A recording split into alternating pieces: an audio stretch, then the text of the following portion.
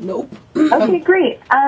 So if you guys are all set, the next voice that you're going to hear is the First Lady's. And just a reminder that time is really tight here, so especially since you want to do the drop at the end, we really have to stop at 5 minutes. So please keep an eye on the clock.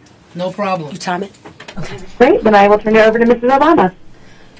Good morning. It's Michelle Obama. How you all doing? Oh, wow. Michelle, good morning. How are you? Doing great. Good to hear your voices. Oh, likewise. Good to hear your voice. It's an honor to have you on the show. Well, I am honored to be here. This is an important time, so I'm glad you all are focused on voter registration. Yes, we are. But before we get into that, Mrs. Obama, happy anniversary to you and the president. Yes. Happy anniversary. That is very sweet of you. I see you celebrated at the debate last night. Oh, we partied it up at the debate. Did you tell? Yeah, I can tell. So what did you think about the debate? You know, I continue to be so proud of my husband. You know, he has shown a level of calm and poise. It's always so presidential. You know, he laid out a clear vision for keeping this country on track that does not overly burden working class folks and middle class people, but continues to grow this economy. You know, he laid it out in a way that just lets us all know he's somebody that we can trust, somebody who's always going to be fighting for us. So, you know, I am always proud of my husband, the way he can handle himself. I mean, you know, he took this country, this economy that was on the brink of economic collapse, where we were losing 800,000 jobs every single month. That's what welcomed him to the White House. And we've grown that through a lot of struggle and standing up to a lot of people to make sure that we have an economy that's on track. 30 consecutive months of job growth, 5.1 million new jobs in this economy. The auto industry is back on its feet. We've got health care for people who didn't have it before, and we all know somebody in our lives who is benefiting from health reform. So, you know, he has just handled himself with all of the poise and class and grace that I always knew he's had, because that's who he's always been for the last 23 years that I've known him. He has been that man. Great. Now, Michelle, my question is this. You know, with the election fast approaching, with all the voter suppression that's going on, especially all the things that's going on down here in Florida, there's a lot of young people listening right now that are apprehensive about voting. What could you tell them? Because a lot of them feel like that their vote does not count, especially with all the issues that we've had down here with voting in Florida in the past. What I have said and what I want young people to understand: do never, ever let anybody intimidate you out of your voice in this democratic process. The truth of the matter is that voting in this country, and even in the state of Florida, is still relatively easy. And voter registration ends soon. It ends in the state on Tuesday, October the 9th. That's the most important thing for young people to know. But I also want to remind people, our young people, that we have folks who fought and bled and died for us to have the right to vote. And it is the most powerful nonviolent tool for change that this democracy has.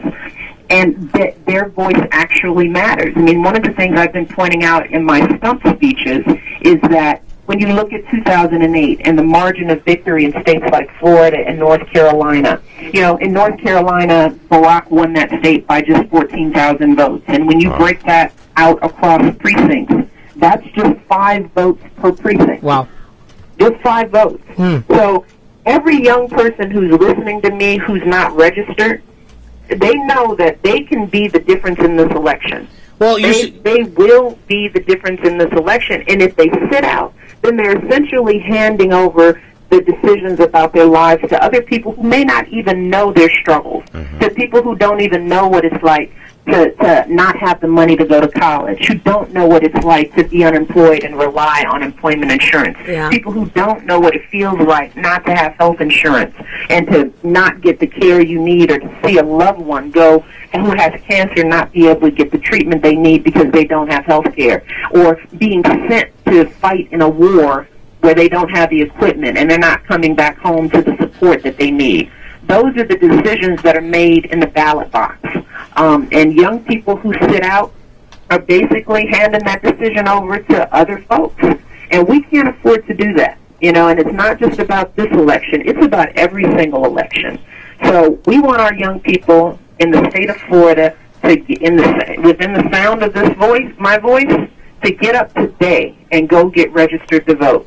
And if they need help on figuring out where to go, they can go to gottavote.com. That's a website that gives everybody anywhere in the country the information they need. I know they can call up this radio station and get help from you guys because you all have been so thorough. So, you know, just reach out. They can go to the many Obama campaign offices. I know we have many throughout the state of Florida, in Miami.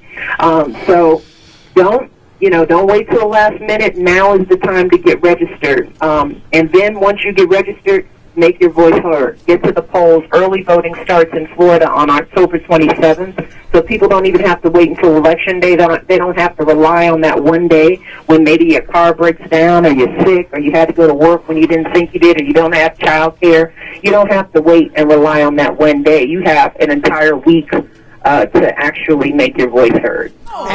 You know, let me just say before I get off the phone, I understand that Afrika, you just had a loss.